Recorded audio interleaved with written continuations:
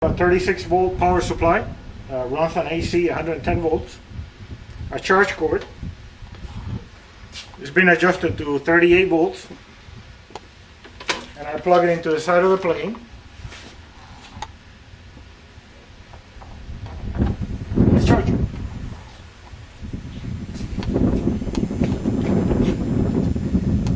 The power supply is adjusted to 37.8 volts, which is fully charged for this battery. The current is 14 amps, and when it reaches 38 volts, 37 volts, it will be fully charged, and the current will shut off. The battery gun on the plane? 10 cell A123.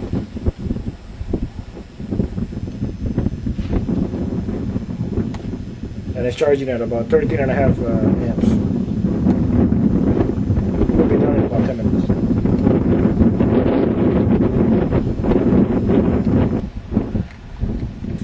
This is a Herms Javelin 2, my one-piece airplane. The wing never comes off.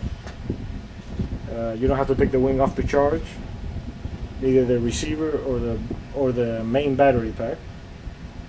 Everything is done through external jacks.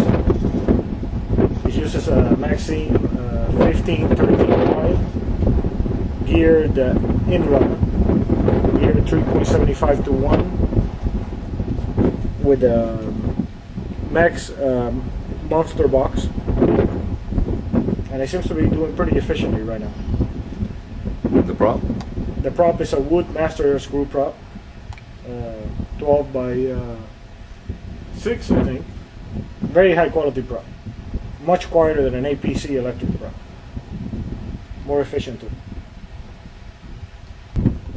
Okay, charge is almost done. The current is starting to drop quickly.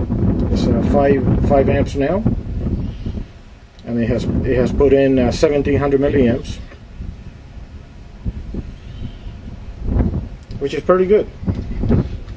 Duration has gone quite a bit up on this plane since I changed the outrunner to an in-runner.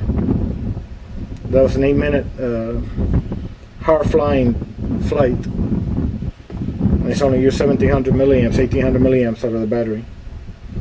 Total capacity is 2300 milliamps.